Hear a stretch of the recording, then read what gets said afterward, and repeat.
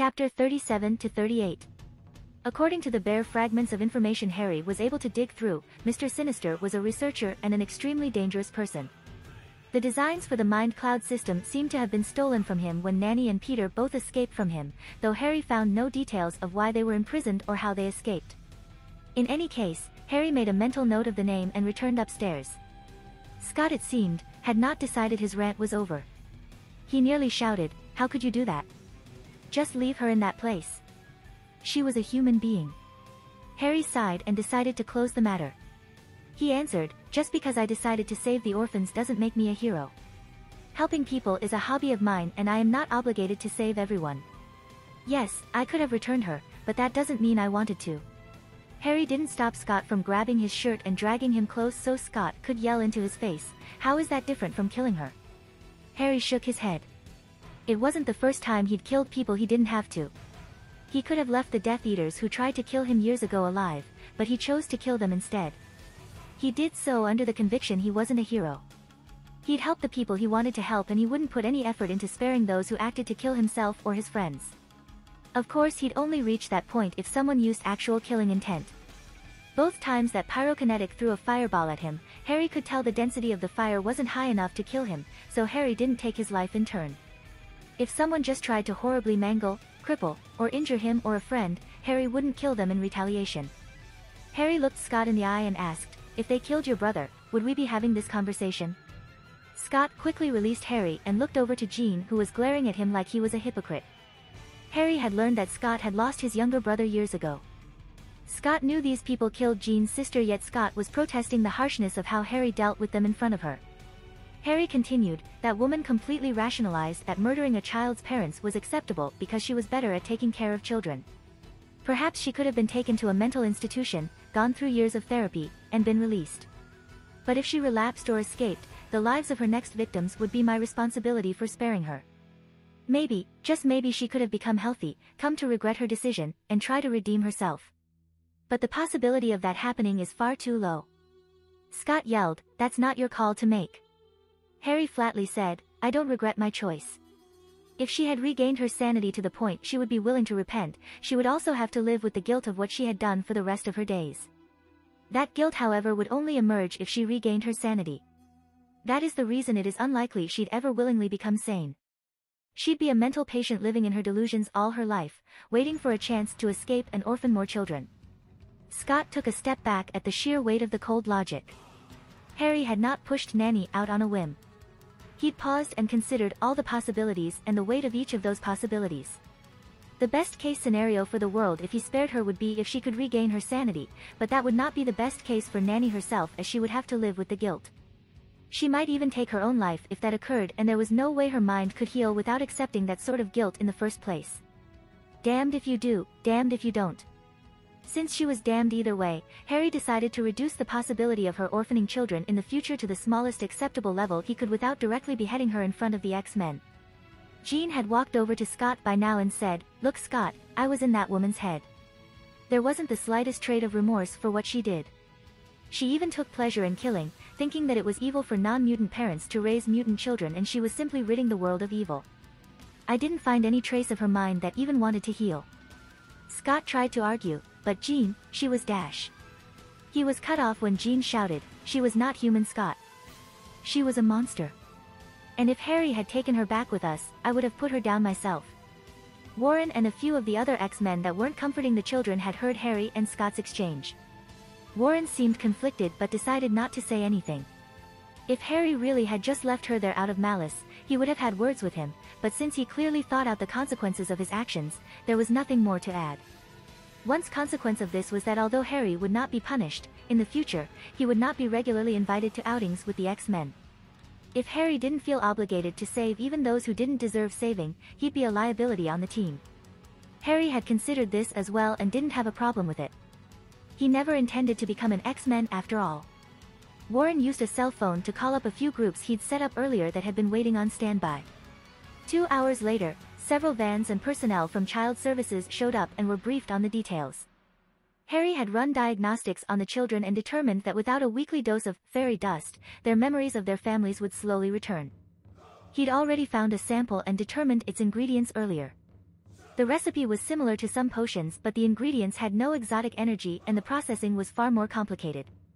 Harry figured he might be able to create a potion that could immediately negate the effects, but after some consideration he decided it would be better for the process of returning memory to be more gradual.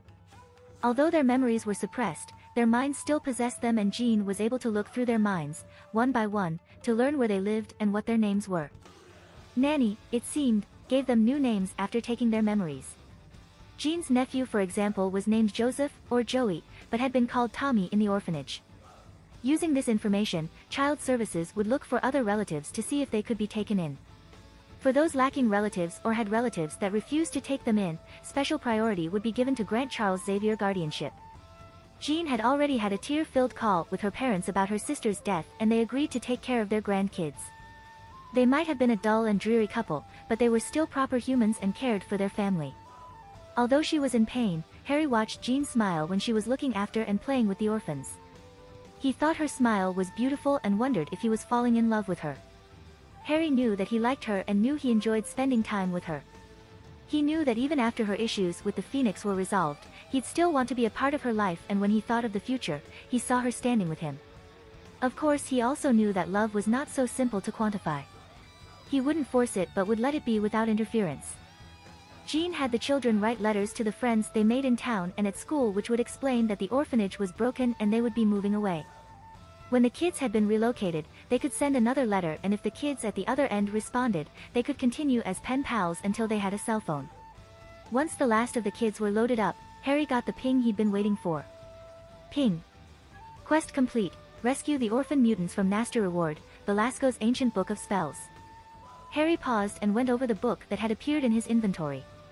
His quest didn't really have much to do with Belasco, meaning the book had been acquired from Nastir. That meant the Red Demon had likely stolen the book from Belasco himself. The book contained a heavy assortment of black magic, but Harry couldn't use it. Black magic was called black magic because it required negative energies to power the spells, and Harry didn't have any negative energies. Even the soul energy he'd gotten from the slain Dementors had been purified through his own Patronus before he'd absorbed it. Harry considered using the coordinates of the infernal plane to head over and kill demons and use their tainted energies to level up. He could do it too once he'd gotten his portal situation resolved.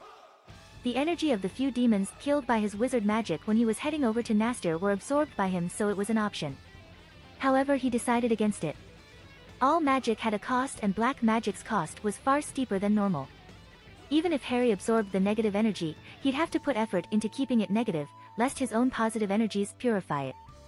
Harry remembered that Sorceress Supreme from the future had been filled with both negative energies and positive energies without one cancelling the other out, but Harry expected such a situation did not come naturally and required special circumstances.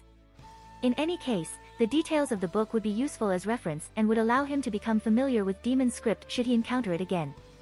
Most magics had areas of overlap, so the insights into tricks for how black magics worked could help him in other areas. Harry didn't have any dark energy from the dark dimension, but he still memorized the dark magics in the Book of Cagliostro, which gave him insights into the workings of time and space. On the theoretical level, only the Ancient One was superior to him when it came to knowledge on energies on the mortal plane. Harry had spent untold centuries studying the texts within Camartage's library while paused after all. At one point, to break the tension, Kurt asked Harry, "What was that glowing thing you did earlier?" "It was really funky looking." Kitty said, "Yeah, you did a whole bunch of crazy stuff back to back while those rocks spun around you like a rainbow." Harry lied through his teeth, "Just a trick I can use for a couple of minutes. Though I can't use my power again for a few days after doing it." Kurt gave a sly smile Harry caught and told the blue prankster, "Anything you try before I recover, I will return several-fold."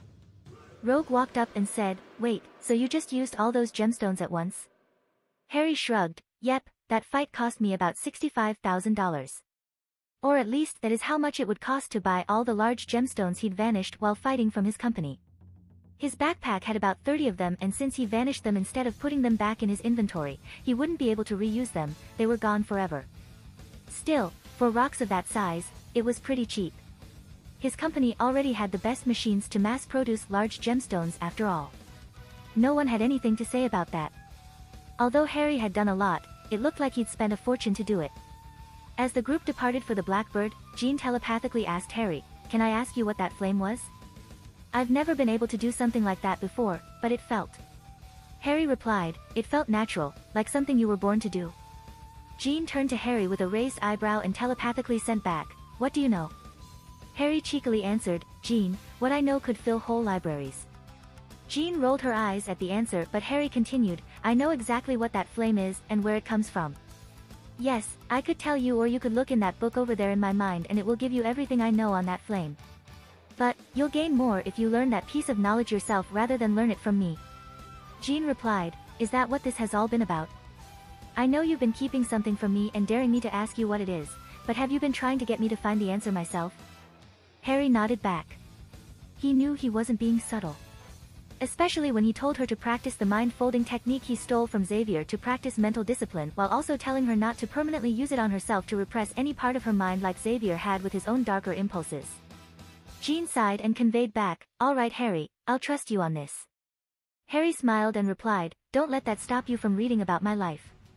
You stopped at the bad part last time and it really did get better after that." It didn't take long for the group to return and Warren met up with Logan and Xavier to give his report. It was decided that Harry's inclusion in X-Men missions in the future would be as needed only. Logan had no problem with what Harry had done, but he knew the X-Men were being taught to be symbols, not soldiers.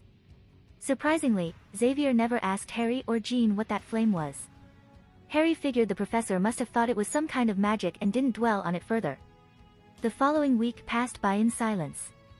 Harry still spent most of his time in the workshop either on personal projects or working with Forge, but he still spent the evenings in the study group helping everyone while Jean read through his library. Harry knew even when he was taking his 4 hours of sleep, Jean could still access his mind, and he knew she often did so when she was having trouble sleeping. The final weekend before classes started had most of the teachers except Logan once more out and about, escorting the last of the students back to the institute. In the meantime, Harry had been making excellent progress in 2 areas. First, Harry finally had access to portals again. Using some tricks he learned from his insights into black magic, Harry could once more create a ring which allowed passage through space. The ring itself, however, was still a combination of sorcerer and wizard magic. It was different from normal sling ring portals. The first difference was that it had the appearance of a glowing silver ring instead of a swirling vortex of rust-colored light. The next was that Harry didn't have to swirl his hand to make the portal. Instead, he could use a simple motion to stamp it into the air. When he moved with the intent to form it, a silver light would appear midair and it would expand into a ring-shaped portal at his will. Harry could control the size and even make it large enough to drive a semi-truck or a tank through.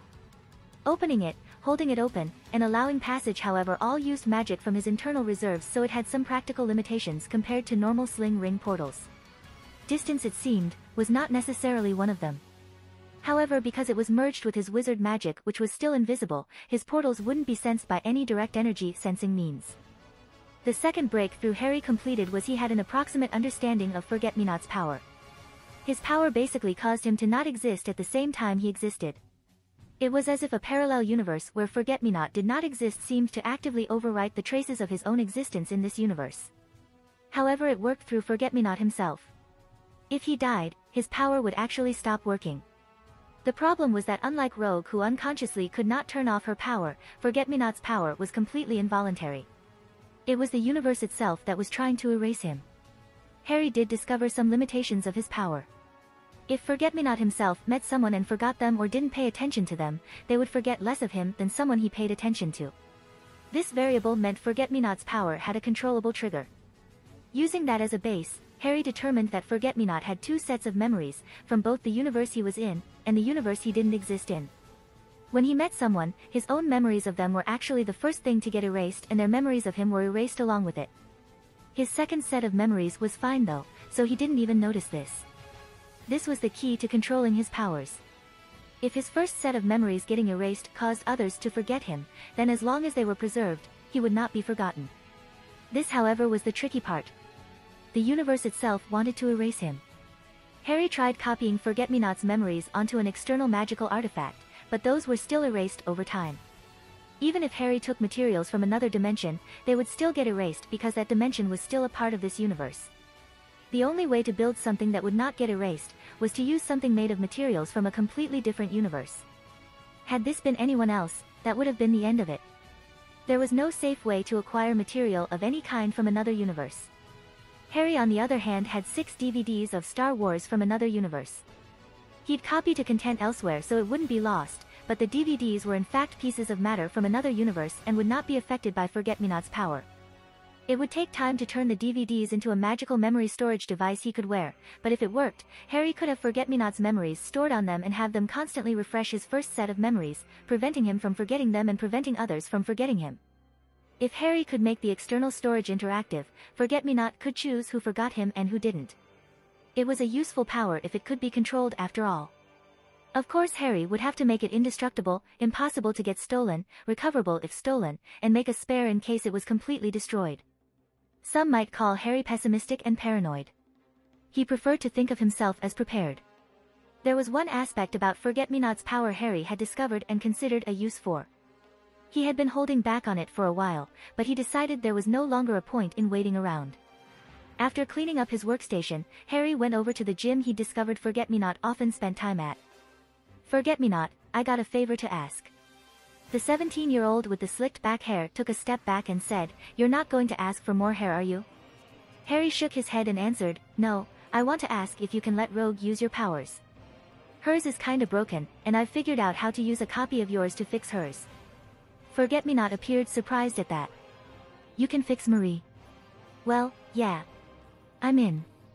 Harry smiled and led him over to where Rogue was.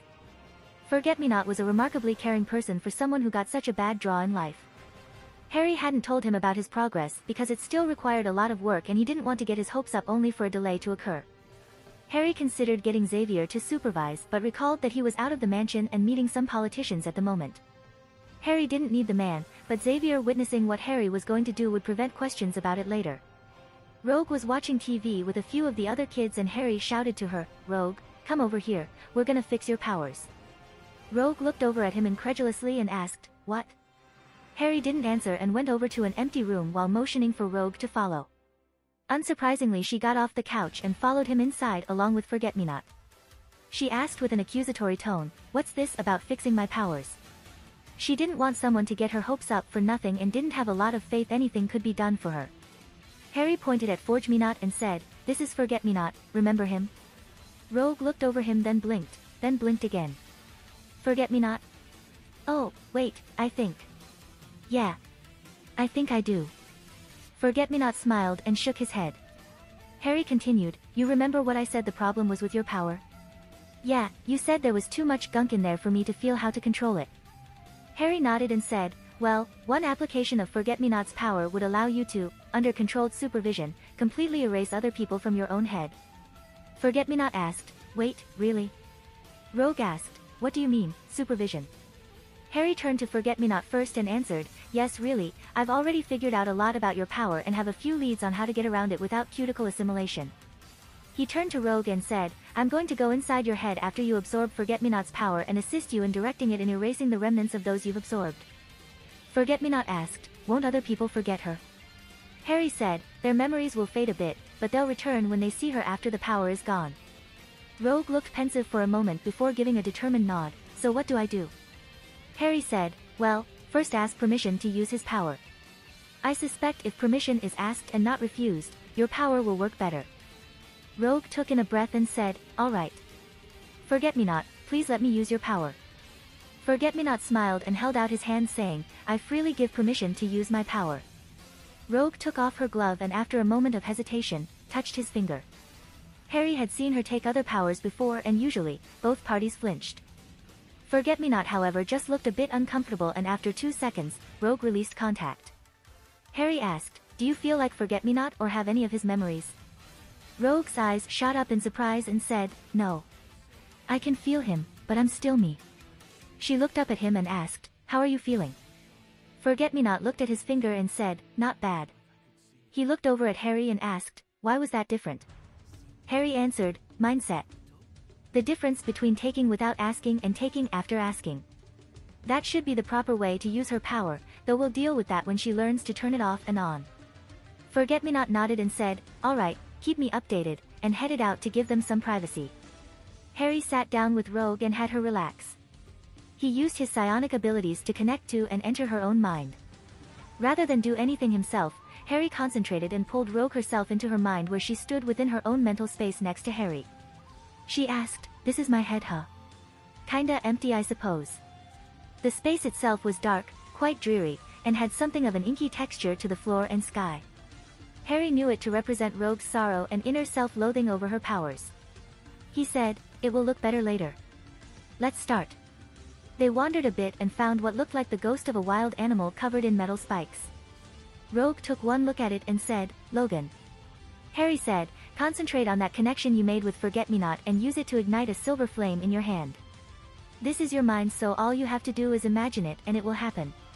Rogue was neither slow nor stupid and had to mature rather quickly due to her circumstances. She was in fact very smart, though due to some much gunk in her head, she was not always able to show it. Within moments a bright silver flame emerged from her hand, and without Harry having to tell her, she pressed it against the shadow and it dissolved away. Rogue felt the effect immediately. She said, "I can't feel him anymore." It actually worked, she finished in shock. Harry nodded, "I suspect he's not the only one in here. We have to get them all for you to become a blank slate." "Well, what are we waiting for?" She ran off to find more remnants and one by one dissolved them away. The inky black sky slowly started clearing up and the ground started showing more and more color. When Mystique's shadow, a constantly shifting amorphous blob, was dissolved, the ground turned into lush grass and stars began to shine in the sky above. Eventually she found the last one. This one was not a ghost. It was a young teen who appeared to be merged into the ground itself. Rogue knelt next to it and mouthed a silent apologize. Harry pretended to not notice and she dissolved his remnant as well. The empty plot the boy vanished from suddenly sprouted flowers which spread around the field and gently reflected the light of the moon that appeared in the sky like a sea of silver. Rogue stared wide-eyed in shock at the beauty of the scene before her. Harry smiled and commented, "Not so empty now, is it?" Rogue turned to Harry and jumped him. They fell to the ground and Rogue took his lips in a passion-filled kiss. One side effect of psionics was a strong sense of empathy, and it was far too easy to feel the emotions of those close to you. Rogue's emotions had overcome him in the kiss and he unconsciously kissed her back, laying down in the field of flowers. It only took a moment for Rogue and Harry to realize what they were doing and they immediately separated, each blushing the same shade of red. Harry had the mind of an ancient, but his hormones were still that of a 15-year-old teen, the same age as the girl he was with. He could talk big but he had no experience. Rogue quickly said, "I'm sorry, I don't know what came over me." Harry sighed and said, "Your mind has been freed from taint for the first time since your powers awoke and you're not used to your own emotions.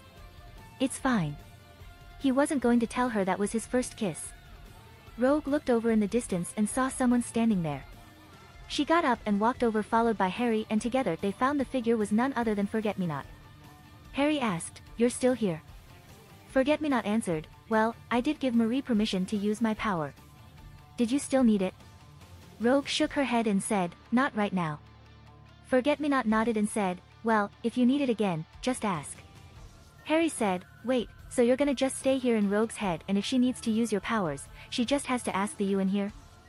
Forget-Me-Not said, "Yeah. This place isn't so bad. I'll leave if you want me to, but I'll stay here otherwise. Later." He turned and casually walked away and looked like he wanted to enjoy walking through the field. Harry wondered if through the nature of his own power would he vanish along with Rogue's memories of him, or would he remain? Only time would tell. Harry left Rogue's mind and they both found themselves back in the empty room. Harry said, "Before you decide to ask for the powers of our friends, you should take some time to feel out the off switch of your powers." Rogue nodded with a light blush and got up to run out the door. Ping. Quest complete, Rogue powers reward, +2 scholar path rank. This was the first time he'd been awarded a path rank for a completed quest, but his scholar path increasing from 42 to 44 was actually a very large increase and very, very useful.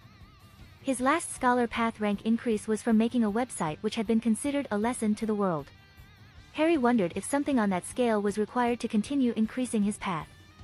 Something to think about later. Harry returned to his workstation to see what progress he could make on his other projects.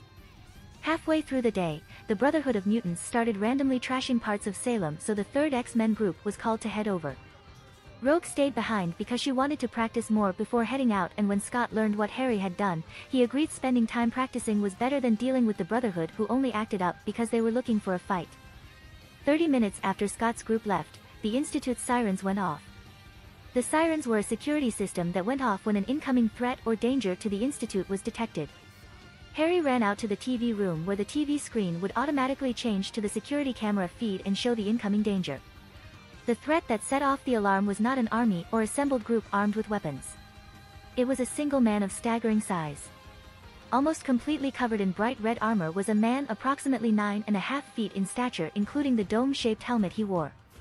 Harry watched the monitor feed of the man casually smashing through the wall and moving forward without faltering at the barrage of weapons fire from the turrets that emerged all over the grounds.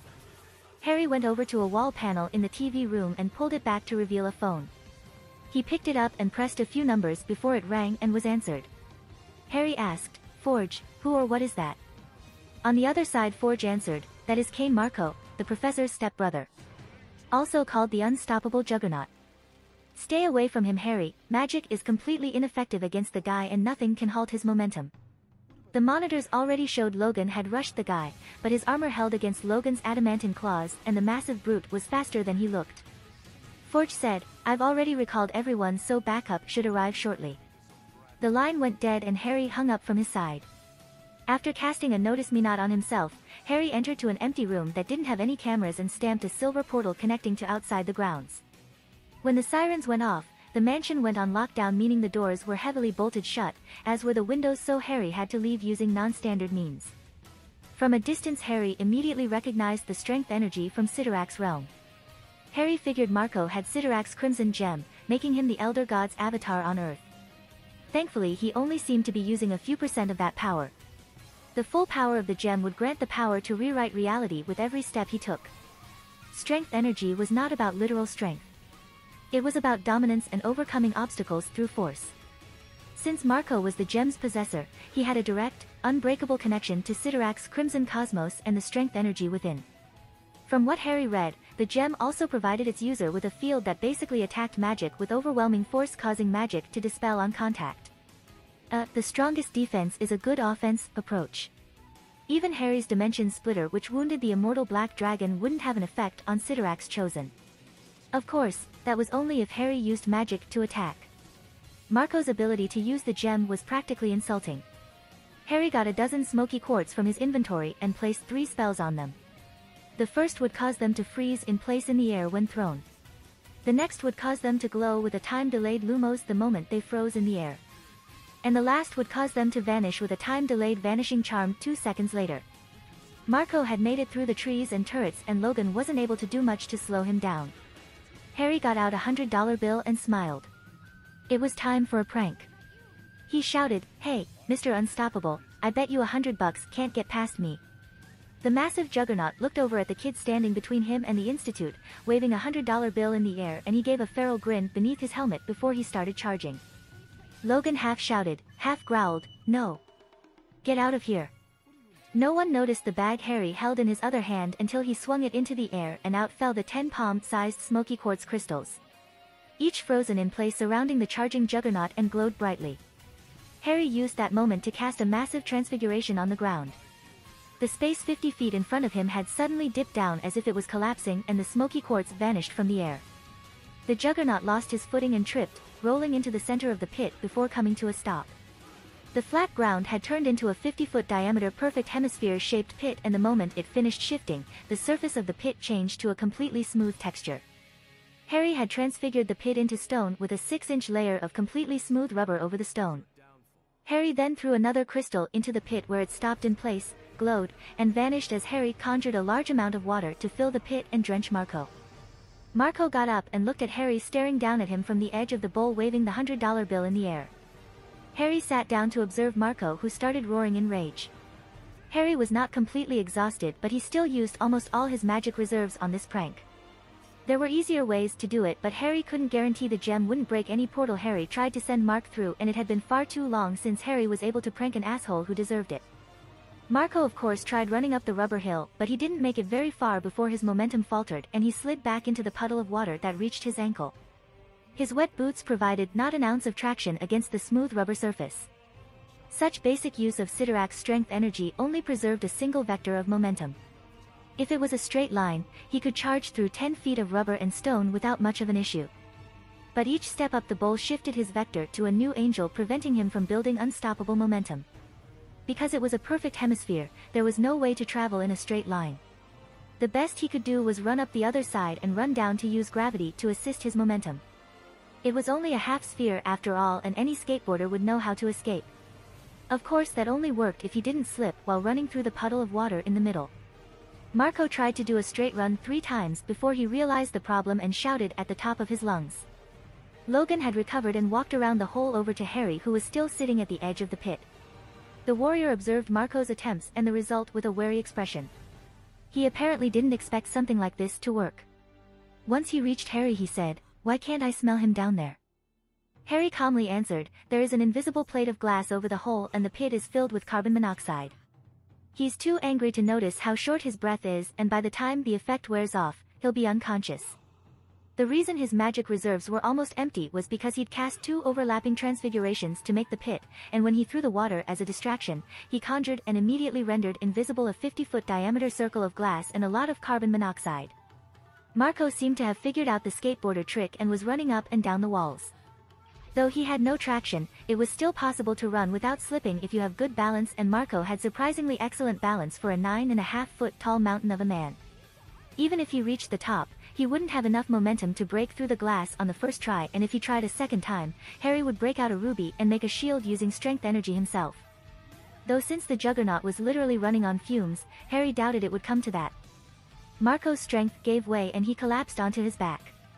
Harry took out a diamond and used Lumos on it before putting it back in his inventory and conjured a scanning-type mandala in front of his hand. Harry kept it up and said, "He's still conscious. Give it another 30 seconds." Logan didn't say anything but watched the Juggernaut closely. 23 seconds later Logan said, "He's out." Harry nodded and threw his last crystal into the air and cast Finite Incantatum on the whole area. Thankfully it was easier to break your own magic than it was another's, so the last of Harry's energy was enough to remove the glass, the gas, and return the ground to normal. Harry then collapsed. Ping, magic path has risen to rank 40. Harry smiled at that. His magic path had reached 39 and his tech path 32 while upgrading the danger room, and now his magic path had reached the next threshold. A small airborne drone flew over from the mansion and took a moment to observe Harry, Logan, and the unconscious Juggernaut on the ground. 10 seconds later the continuous sirens halted and the lockdown was removed. Harry was curious about something and used his psionics to send a mental message to Rogue, "Come outside, there is something I want you to try." Harry put a hand in his bag to use as a cover while he pulled out a potion from his inventory. After removing his sense of taste from his settings, he popped the top and downed the whole bottle. It was something of an experimental magic recovery potion. Usually he would just wait to recover naturally instead of wasting such a potion, but the ward he'd secretly placed around the institute picked up 2 intruders, not 1. The ward was set within the perimeter and zigzagged a bit to avoid the hidden turrets, but was placed safely enough to avoid harming the electronics of the area. 5 minutes after Marco entered, someone else did as well and was still inside. Harry's ward would stick to the intruder, so he knew that person had entered in spite of the lockdown and was currently heading down the basement stairs. Forge came over from the mansion first and said, "Harry, you fried every camera and the targeting system of every turret in 100 feet. What did you do?" Logan flatly summarized, "Kid turned the ground into a hole filled with gas the Juggernaut couldn't climb out of. After he passed out, the ground changed back." Forge did a double take and said, "Oh. Well, alright then." Rogue came out along with a few of the kids who followed Forge after the lockdown was removed. Harry said, "Hey Rogue, ask this guy if you can use his powers, the same way you did earlier." Rogue did her own double take at the unconscious brute and said, "Wait, really? You think that'll work?" Harry shrugged. "If not, you can erase it the same way, right?" Rogue nodded and took off her glove and walked over to Marco's shoulder. She asked, "What's his name?" Logan was watching with interest and said, "Kane Marco." Rogue took in a breath and said to the unconscious man, "Alright Kane Marco, please let me use your power." She waited a moment before touching his shoulder. She held it there for another moment before retracting her finger and closing her eyes. When she opened them, Harry was the first to ask, "Well?" Rogue said, "It sorta worked. Marco here is only okay with me using his power to wreck stuff and fight people. Like he won't let me use it to build hospitals or help little old ladies cross the street. That sort of thing." Harry nodded. That fell in line with his theory. Rogue was a sorcerer, but one who made contracts with humans instead of gods. Gods wouldn't let mortals use the powers they lent for things they didn't approve of. Marco, for example, was also unable to use his strength constructively. If he tried, the power of the gem would wane until he did something destructive again. Sidorak was a destruction-loving god after all. Harry had considered letting Rogue make contact with the Crimson Gem itself to see if she could directly forge a connection to the Elder God, but becoming Sidorak's avatar was not a good thing, and using the power through Marco was far safer. Though if Marco lost the gem, Rogue would lose the ability to use that strength as well. Dr. McCoy showed up with some syringes he had been working on since Marco's arrival and pumped the unstoppable force with enough drugs to keep him out until Thanksgiving. As the crowd dispersed, Harry headed over to the intruder, who was now making their way back up the stairs. It seemed the person had just paid a visit to Cerebro. Harry hid behind a corner, and when the student he didn't recognize passed by, Harry sent out a stunner directly at his head, dropping him to the ground. Harry used telekinesis to lift the kid up and take him to another room, where he opened the kid's unconscious eyes and used legilimency to find out what he was doing. Harry smirked at the results. This was Mystique. She had released Juggernaut as a distraction to break into Cerebro so she could get in and copy the tech. Forge had revamped it several times, and it was a very sophisticated piece of technology. Harry sent another mental message to Rogue, got another one, second room from the foyer. While Rogue was on her way, Harry took the hard drive from Mystique's bag and took out his own computer screen and keyboard from his inventory. He easily connected to and copied the content and was trying to decide the best move next. Rogue showed up and asked, "Who's this?" Harry smiled and answered, "Mystique here has been a naughty girl." Rogue's eyebrows shot up before she glanced back down at the unconscious kid and let out a sigh. She said, "Mystique, please let me use your power." After a moment she touched her and released. She didn't say anything afterwards and left. Harry didn't ask, he already figured out they had a past, and whatever the Mystique in her mind said, Rogue probably wasn't willing to share it. After pausing for a moment of contemplation, Harry opened up the original file of the scan and made some edits. He was surprised how much the geometry used to build Cerebro could be mapped out using arithmancy, and by using the same formula, Harry figured out what to change to have Cerebro show something completely different. Harry was very satisfied. This was 2 great pranks in a single day. When finished, Harry put the hard drive back and moved Mystique over to where he knocked her out. The hall was empty since everyone was checking out the fallen Juggernaut. Harry stood her up using telekinesis and cast Renervate along with a mild Confundus charm to make Mystique ignore the feeling that she had just been knocked out and awoken. Harry was thankful he'd cast the stunner at her head earlier and not the backpack, or else the hard drive would have been wrecked. Harry actually wanted to have a good look at Cerebro for a while, but doubted he would have been allowed access even if he asked politely. Mystique shook her head and continued walking out, making her way to the exit. As someone with a very high vitality and the ability to control her own cells, her resistance to magic was much higher than a standard muggle or mutant, reaching as high as a normal wizard. However, Harry was quite a bit above normal wizards himself, so his magic was perfectly effective against her, making it almost too easy to deal with her. If she were a video game class, she would be a warrior or monk. High resistance against physical damage but nominal resistance against the arcane. The only reason she had resistance against psionics was because she'd manually adjusted her mind against it. Perhaps if given time, she could do something similar with magic, but until then, one stunner was all it was ever going to take. Since the fun was over, Harry returned to his workshop. He'd learn later that Scott's team had quickly found out from the Brotherhood that they were only a distraction while Juggernaut was destroying the mansion. They tried to return, but the Brotherhood had put a lot of effort into stalling them. When Scott's team arrived and found that there was no damage and the Juggernaut was out cold, they were appropriately speechless. When Xavier returned and had been briefed, he requested Harry to come over to his office to speak with him. Harry entered and found Xavier alone with another pile of paperwork before him. Xavier gave an honest smile when he saw Harry and said, "I saw Rogue earlier today. She touched me without harm." Harry smiled at that. Seemed Rogue had figured out how to turn off her powers already. Xavier continued, "She informed me of your part in the training of her powers, and I have come to a decision." Xavier pulled out a file stamped with an official logo of one of the nearby mental institutions and opened it before sliding it to Harry. Inside was a picture of a young girl with brown hair and red bangs. Xavier said, "Her name is Wanda Maximoff. She is a mutant gifted with a power she can't control, a power that greatly resembles the magic you've shown yourself capable of. I'd like you to meet her." The first official school week started at the institute, and Harry attended a class with each of the instructors while getting to know the various kids who returned from summer break. Harry's experience with traditional schools ended when he was 9, but he didn't find Hogwarts all that different from normal teachers. From what Harry recalled, standard teachers would introduce information from a book, then get the students to employ various means of memorization through lectures, notes, assignments, quizzes, homework, and exams. They taught uniformly, and if the average student reached the minimum acceptable standards of comprehension, the teacher was considered competent. Harry felt he should have seen this coming, as each of the teachers were from the first X-Men team, but each had a completely different style of teaching. Domino, also called Miss Thurman, was the math teacher. Her own mutant power, according to her anyways, was luck. She demonstrated this by flipping 10 coins in the air and having them all land on her desk, heads up. Harry's senses told him it appeared to be a subconscious-based psionic field that telekinetically made adjustments to things within her line of sight that were advantageous for her. The subconscious was a lot more powerful than the conscious, so it was a very impressive and subtle power. Rather than give the class 100 math problems and have them solve them all, she would give a single math problem and then tell a story about something that happened to her during a mission or event which had measurements that matched the story.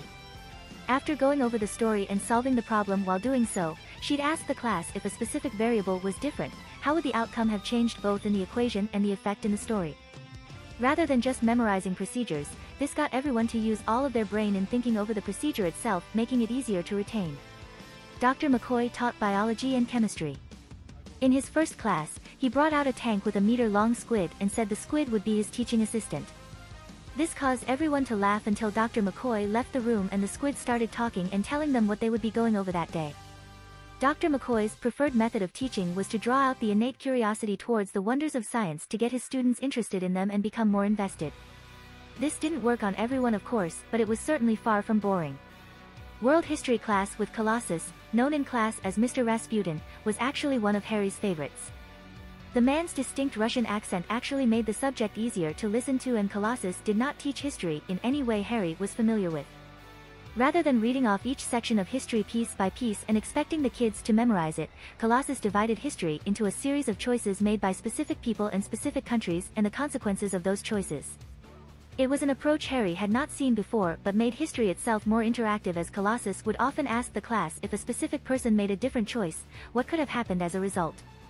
In addition to making history easier to remember this way, it also showed everyone the long-lasting impact of choices and their consequences. Not that it was always large things. Colossus had a great sense of humor and would often point out small and humorous facts in history and their consequences as well. Like the fact that Benjamin Franklin was not allowed to work on the final draft of the Declaration of Independence because they feared he would slip a joke in there no one would notice until it was too late. Or that time when Napoleon Bonaparte and his top brass were thoroughly defeated by an army of 3,000 bunny rabbits which used military tactics against Napoleon and his men because they were farm-raised bunnies instead of wild rabbits. Or the fact that Hitler's over-reliance on quack doctors and their drugs made him terribly gassy. Mr. Rasputin's class would often be filled with laughter, and Harry was not the only one who enjoyed it. Ms. Monroe didn't allow others to call her Storm in the classroom and taught English class, which everyone had to attend at various grade levels, though she also taught several other languages as electives. What was interesting was that a large number of students had noticed that she became more expressive and overall happier looking, which made her classes more fun to attend. Although she had not yet mastered the tricks written in the text Harry had given her, just what she had already accomplished allowed her more ranges of emotion without affecting the local weather patterns. Forge didn't care if you called him Professor Silvercloud or not, but anyone who goofed off in the physical sciences class would suddenly find themselves volunteered for a practical demonstration of whatever they were teaching that day. There were times when Forge would actively look over the class, hoping for a volunteer to present him or herself, meaning the students were by far the most well-behaved in that class. Something Harry liked about Forge was that the man himself didn't like science books. Such texts had pictures and graphs and pages of information, but retaining such information through such media was difficult for most types of learners. Instead, every other class Forge would switch back and forth between a live demonstration and a lab environment. Basically, I'll show you first, then you do it. There were still students who had problems learning like this, but they often found themselves volunteered to assist in the following class, where Forge would thoroughly demonstrate through the volunteer how the subject they were having issues with worked. By the end of class, it was guaranteed that the volunteer would certainly comprehend the subject. Students who had trouble on their own would either have to study harder or risk getting volunteered. Physical education was of course taught by Logan. Sometimes the age groups would participate in sports like basketball or volleyball. Sometimes the groups would be thrown into the new and improved Danger Room, where Danger herself worked with Logan to make sadistic obstacle courses and hazardous environments for the students to navigate through. Harry didn't make too many friends in that class when they found out he was the one that helped Forge upgrade the Danger Room. Mr. Worthington taught economics in a somewhat similar way to Mr. Rasputin, in that he gave histories of various companies and the decisions those companies made and the consequences of those decisions. And of course, Professor Xavier taught a mandatory ethics class. In addition to requiring the class to familiarize themselves with specific source material, Xavier would often introduce an ethical dilemma a mutant with a specific set of powers might face and have the class discuss the long-term and short-term consequences of the various choices that could be made.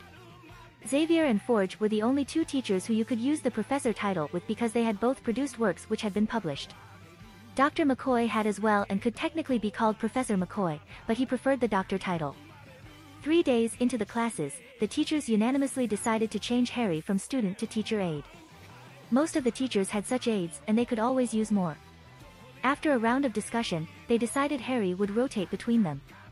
Technically, he should have been assigned to just Dr. McCoy or Forge, but the group discovered Harry simply knew too much. In his first class, Aurora asked Harry to list off how many languages he knew and then proceeded to quiz him on them. Although his accent needed work because he hadn't been to the regions, his pronunciation and ability to read and write each of the languages he listed off were all acceptable. He even listed off languages she didn't speak herself. Aurora didn't even know snakes had a language and had never heard of Gallifreyan. Similar situations occurred in the other classes, and Angel and Domino agreed they had nothing to teach him when it came to their own subjects. When asked about it, Harry told them he was interested in teaching as well and wanted to learn more about the teaching styles of the X-Men. That was the final say, which led the group to agreeing to share him as an aide. Of course, since Harry actually had things he could learn from Dr. McCoy and Forge, they had priority. It was decided Harry would follow a 2-week rotation schedule where Tuesdays and Thursdays, Harry would assist Dr. McCoy in the morning and Forge in the evening. The other days of the 2-week schedule would have Harry assist the other teachers on various days and assist with setting up lesson plans and grading papers. This would continue for 1 or 2 semesters, and next year Harry would be the full-time assistants of Dr. McCoy and Forge and work on his own degrees. Rather than go to a college or university, both Dr. McCoy and Forge were fully accredited to give out master's degrees if Harry studied under them, and if Harry produced a doctoral thesis that got published afterwards, he could theoretically get his own doctorate without stepping foot in a college. After classes, the library study group would still form, and Jean introduced Harry to everyone who easily took over for study head. Though she became a bit worried when she learned of Harry's transition to teacher's aide. Jean asked, "Are you okay with staying with the study group? I mean, you're already pretty busy." Harry easily answered, "Teaching is one of the things I like and something I could easily see becoming a career for me, so this sort of experience is actually pretty good." Jean didn't look convinced and conveyed telepathically, "Are you sure you're not just saying that to get me to like you?" Harry showed some real surprise and smiled back before thinking aloud, "I really do like teaching, but now it seems I really can't stop. Since I've found that I really like you as well, I see no reason to stop doing something that helps you like me." Jean rolled her eyes and turned away to hide her light blush and thought, "As if you needed help." Then her eyes shot up and she turned back to see Harry's smile, which made her realize she'd conveyed that instead of thought it to herself. And she promptly moved over to another desk. Harry's smile didn't wane as he pretended to ignore it and continue answering questions in the study group. It didn't take long for the returning members to figure out Harry was a grade A know-it-all, but didn't speak with any condescension when asked a question or when walking someone through an answer. Some of the kids were a bit peeved when they asked Harry a direct question and he showed them a different way to find the answer instead of just giving it to them, but they couldn't exactly fault Harry for that. Saturday morning of the following weekend had Logan driving a nondescript car with Harry and Xavier to the West Salem Mental Institution. Harry had gone over Wanda's file and her reported abilities. High-tech machines going on the fritz or exploding in her vicinity, structures breaking down or shifting when she got emotional, and strange phenomenon occurring when she fought back. These all looked like a severe case of accidental magic of a magical child. The thing was, however, the Makusa never came for her, meaning her magic didn't register. She wasn't a witch. At least not in the traditional sense. Harry was the first, and as far as he knew, only magical to awaken an X gene. There was no record of Wanda dying at some point, meaning she was likely a mutant with a power that resembled witchcraft rather than a witch herself. There were other possibilities, of course, so Harry wouldn't jump to a conclusion before meeting her. Logan explained how on the way, they would be checked for anything and would not be allowed to bring anything inside. Harry considered this and took out 2 smoky quartz from the bag he'd brought along. In front of Xavier, he made one glow and vanished back into his inventory and cast a disillusionment charm over the other, causing it to become invisible. Harry showed his empty hand to Xavier and asked, "Should I bring this along to use as an example when I meet her?" Xavier experimentally poked the invisible stone and after a moment of consideration answered, "Yes, I think that would be acceptable." After parking outside, Logan got Xavier in his chair and the 3 headed into the facility. Once they reached the gate, Xavier said, "Don't make sudden moves and follow us inside. They won't question your age if you don't bring it up." Harry nodded back. A 15-year-old was not an acceptable visitor for someone considered to be dangerous inside a mental institution, even if that someone was also 15. On paper, Xavier and Harry filled out the forms correctly and were properly documented, but Harry's admittance should have been rejected. The only reason Harry could be brought here was because Xavier was willing to use his own powers to break the rules for him. Harry figured this decision did not come lightly, or else Xavier would have introduced him to Wanda much earlier. Harry considered the reason Xavier was willing to do so at all had to do with the quests Harry had done since arriving. Harry's original recruitment quest stated he had to show Xavier his magic, something he had not intended on doing earlier. Since then he used magic to upgrade the danger room and had successfully taught Rogue how to use her powers, which Harry stated resembled magic he was familiar with. 3 quests with 3 results which combined gave Xavier a great deal of confidence Harry could in fact assist Ms. Maximoff with her control problems. The Ancient One and Harry knew the quests would have a further reaching impact than just the success of the required task. This meeting was certainly one of those impacts which to Harry meant that the quest giver wanted Xavier to ask Harry to help Wanda. Logan remained outside the security area because he didn't get along with metal detectors, and Xavier was led to a small room to wait for Wanda while Harry silently followed. After 30 minutes, the door was opened and a teenage girl who looked more than a little sleep-deprived wrapped in a tight straitjacket was brought in. The moment she entered, cracks started forming in the room and the door itself seemed to be heating up as it were going to melt. The guard moved to restrain her, but Harry interrupted by grabbing and holding onto her instead. She flinched back and struggled to get away, but not out of fear for herself. Her magic started attacking Harry and she knew he would get hurt if he didn't let go. The guard knew this too, and the sight of Harry hugging her sent a lot of alarms off in his head and he moved to get her away. Xavier noticed Harry's calm demeanor and motioned to the guard, "Wait." Wanda's magic sent the equivalent of a dozen spells with curse-like effects into Harry, which should have twisted or burned his organs, shocked his skin, or broken his bones. Wanda kept trying to get away, fully aware of what was happening, but Harry didn't let up. She said, "Stop, you'll get hurt." Harry answered back, "Haven't you noticed yet? I'm completely fine." Harry's magic defense didn't see much use, but it was still much higher than his physical defense. Wanda's magic wasn't weak, it was at the level of a 6th or 7th year student, which was remarkable considering the fact that she had no training, but Harry barely received any damage from it, and what little he did receive was too small to observe and healed almost right away. Wanda froze for a moment and paid attention to Harry for the first time, noticing that nothing happened to him no matter what her powers did to him. She met his gaze and didn't see any fear, only a kind smile. Even Xavier didn't completely lack fear in her presence. Her power was simply too dangerous and would make anyone unconsciously wary. Even her father, the self-proclaimed mutant messiah, feared her and put her in this place due to that fear. Xavier smiled and motioned to the guard, "You can go, everything is under control." The guard didn't argue and left without saying anything else. Harry released Wanda but took her hand and held it tight. In her eyes Harry saw a terrified little girl crying for affection she could never have, which was why Harry wanted to show her she wasn't dangerous. Wanda didn't move to shake off Harry's hand, though she was still confused by it. Xavier said, "Wanda, this is Harry. He is a mutant as well, and I believe he can help you with controlling your powers." Wanda's frown seemed almost instinctive. She couldn't believe anyone was able to help her, and she retorted back, "How can he help? No one can help me."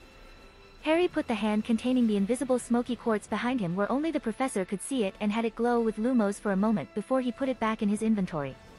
Wanda hadn't noticed the glow behind Harry's back before Harry waved his hand over the door and walls, which seemed to slowly fix themselves into their prior state with his Reparo charm.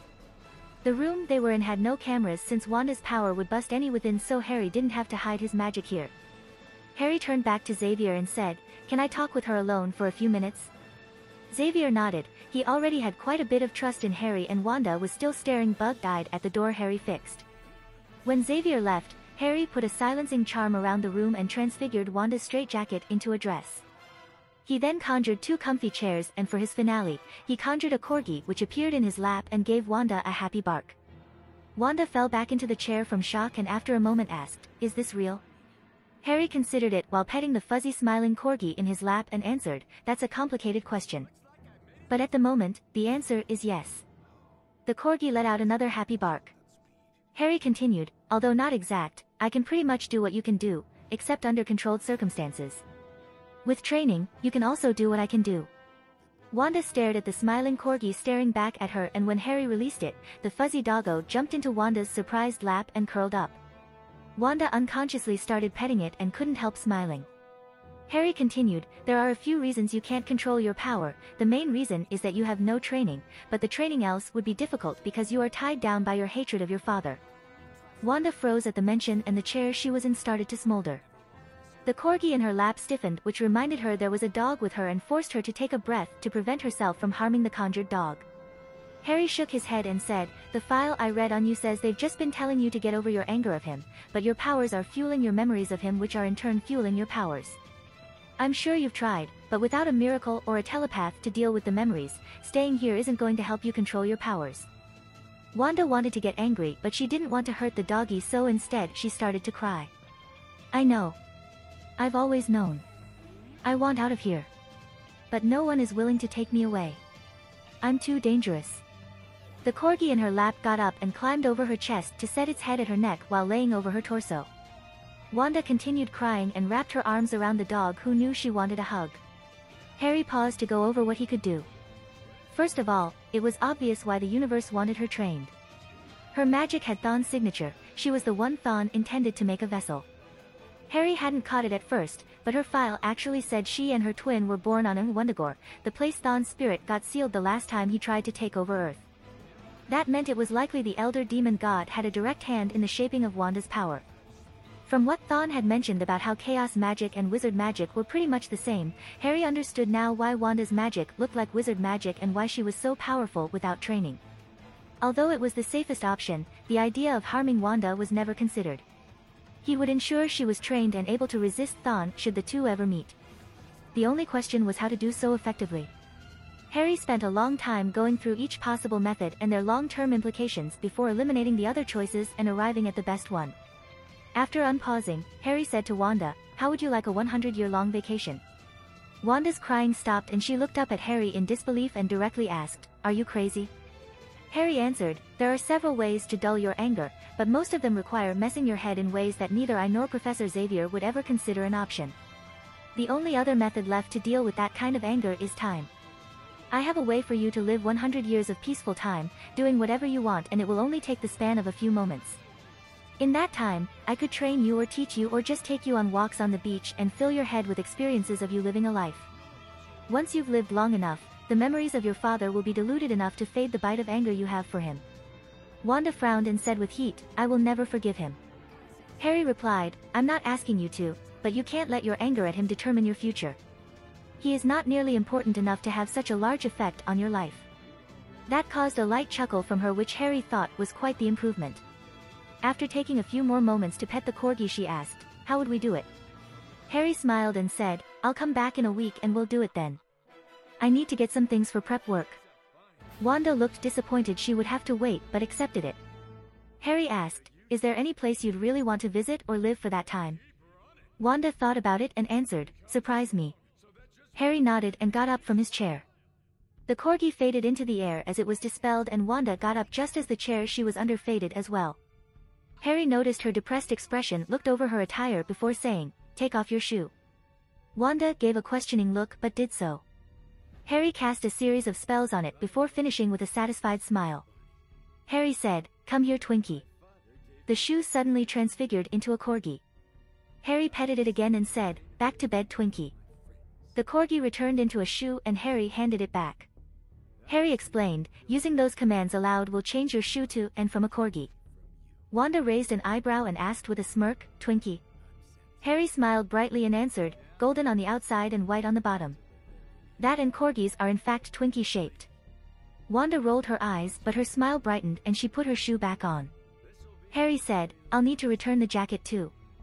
Wanda sighed and nodded. A moment later her dress returned to the form of a straitjacket. Harry removed the silencing spell and opened the door to invite Xavier back in, who had been chatting with the guard. Harry said, I have a way to help Wanda get control over her powers and even help her anger, but it will take a week to prep, so I'll need to return next weekend. Xavier looked over Wanda and instantly noticed a change in her demeanor. She almost looked like she had been smiling earlier. Xavier still asked, what way is that? Harry answered, I've already discussed all the details with Wanda and it is a way I know you would approve of. However, the actual means is something I can't tell you. Xavier looked over at Wanda and asked, and you feel it is safe? Wanda sighed and said, it sounds 1,000 times better than anything else I've tried. And if what he says is actually true, then I think it actually has a real chance of working. Harry noticed Xavier wasn't exactly intruding on his mind but was checking his overall mindset to determine if he was lying. Xavier more than anyone knew the dangers of quick fixes. Of course there was nothing quick about this particular fix, it only seemed that way. Xavier seemed satisfied and said, all right, we shall return next week. Can you behave yourself, Wanda? Wanda unconsciously moved her foot and said, I think I'll be fine, Professor. With that, the group departed. Harry was aware that her heavily enchanted shoe would still fry every electronic within a meter of her foot, but since her power seemed to do so anyway, no one would really notice. The enchanted corgi had a constant silencing field around it, so others would not hear its barks unless they were within a foot of it. There was another spell that would activate when someone came close and would cause the corgi to automatically change back into a shoe and slip itself back onto her foot. Of course, a shoe is not a fantastic material to stick such heavy enchantments to, but the effect would at least last a few weeks and give Wanda some company. Harry wasn't sure if he could stop himself from breaking her out if she was just going to go back to being all alone again. Rather than return to the Institute, Harry said he wanted to head to New York to get the materials needed to help Wanda.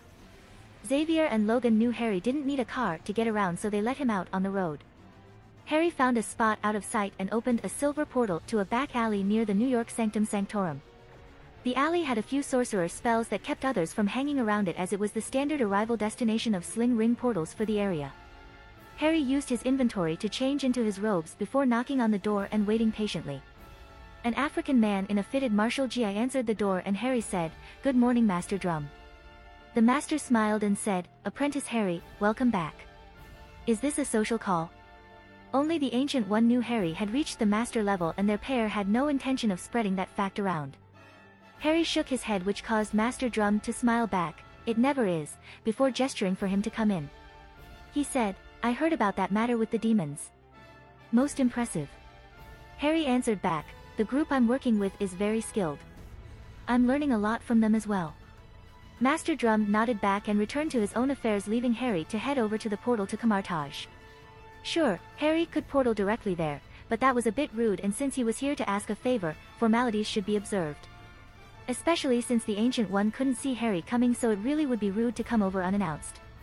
After making his way in, he asked Master Wong if the Ancient One was available. He was one of the few who knew that Harry was invisible to the sight of Ancient One and confirmed she was at the temple. Harry then asked politely if he could check if she had time to speak with him about a sensitive matter. Wong returned a few minutes later and escorted Harry over and left the room. Harry took a steaming tea set out of his inventory and poured a cup. The Ancient One took a sip before giving a light smile and stating, "You must want to ask me something if you're using this tea. It is not so easy to find after all." Harry nodded and poured himself a cup. To those he trusted, he was an easy man to see through, as he disliked deception not based around a prank.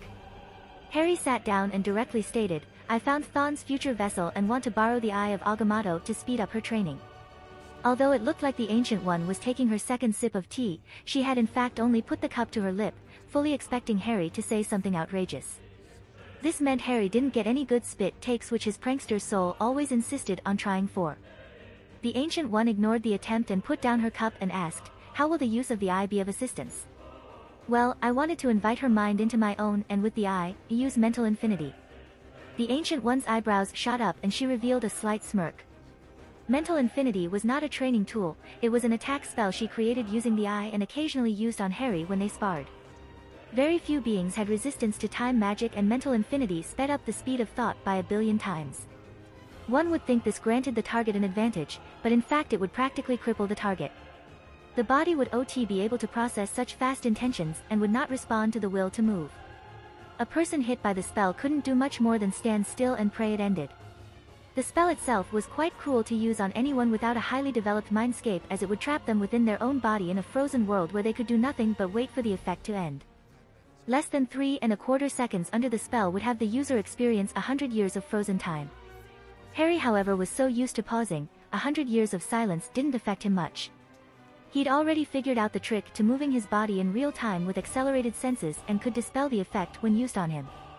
The Ancient One got his permission before using it on him, of course, and learned that when Harry reached level 300, he would likely start fighting monsters made of time energy, so he would likely have to face such effects eventually, and the sooner he started to adapt, the better. The reason, of course, Harry never used such a means to train himself was that pausing was infinitely superior and didn't require the Eye of Agamotto to use. However, Harry could not take the minds of others while pausing, even if he used multiplayer with them. This was the only means he could think of. Harry explained the details to the Ancient One, and after a moment of contemplation, she answered, "No, I will not let you borrow the eye."